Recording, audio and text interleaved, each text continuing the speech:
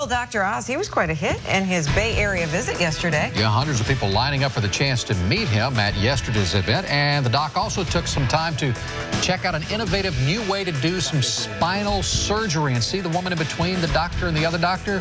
That's Stacy back there. Oh, he's talking about a procedure that's being done right here in Tampa. Stacy's going to share more on that coming up in just a second. You might have heard that Dr. Oz made a house call to Tampa yesterday. He is a rock star in the field of medicine and daytime TV, but also he's still a practicing heart surgeon. I was fortunate to get to spend some time with him in the operating room during his visit. He wanted to see firsthand a new spinal surgery that has Tampa on the cutting edge. Have you ever seen anything like this? I've never seen anything like this. I actually hadn't even heard about it. Until I walked in this hospital, which is why, you guys are doing some cool work here. Dr. Oz in scrubs in an operating room is not that unusual. But in a Tampa operating room, learning about an innovative new way to do spinal surgery, that doesn't happen every day.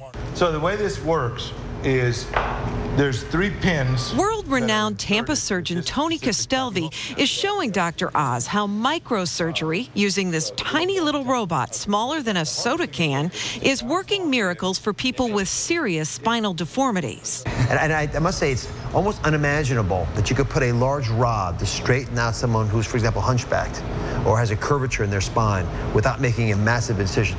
The patient in this case wasn't real, which allowed Dr. Oz to give the technology a try himself. The tolerances are very small, so we try not to do what you just did, which is torque the machine. A little OR humor between two very down-to-earth surgeons. Very fun to watch. Dr. Castellvi admitted to me later he didn't know much about Dr. Oz before this. Honestly, no. I don't have time to watch daytime television. But now? What I found him to be was very refreshing, very down to earth, very much a surgeon, very much a physician, and very interested in what we were doing. I was thoroughly impressed with Dr. Oz. For a man who has reached superstar status, Dr. Oz is incredibly humble. It's got to be odd as a doctor.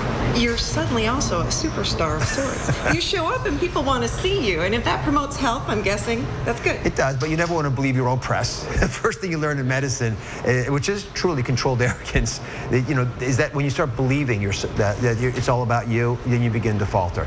Dr. Oz is a master at taking very complicated medical procedures and breaking them down in a way everyone can understand. He did that as we watched today.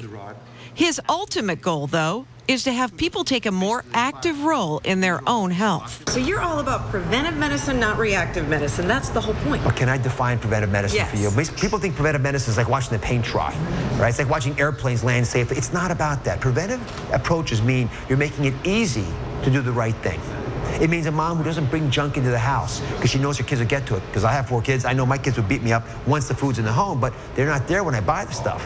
So if I buy the right things, if I make it easy to get activity because I have to walk to work or to get my kids to school, whatever it might be, those little bits of activity will add up over time. So preventive approaches are all about automating your life. So making the right decisions is easy.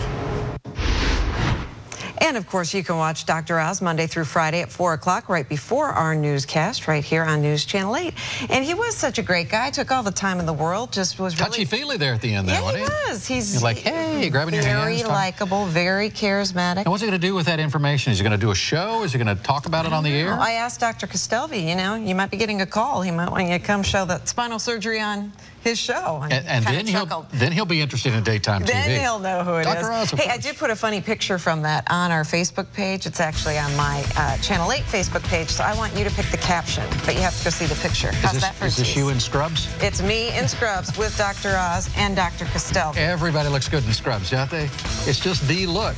I didn't have a mirror. You look great. News Channel 8 at 5:30 is coming your way next.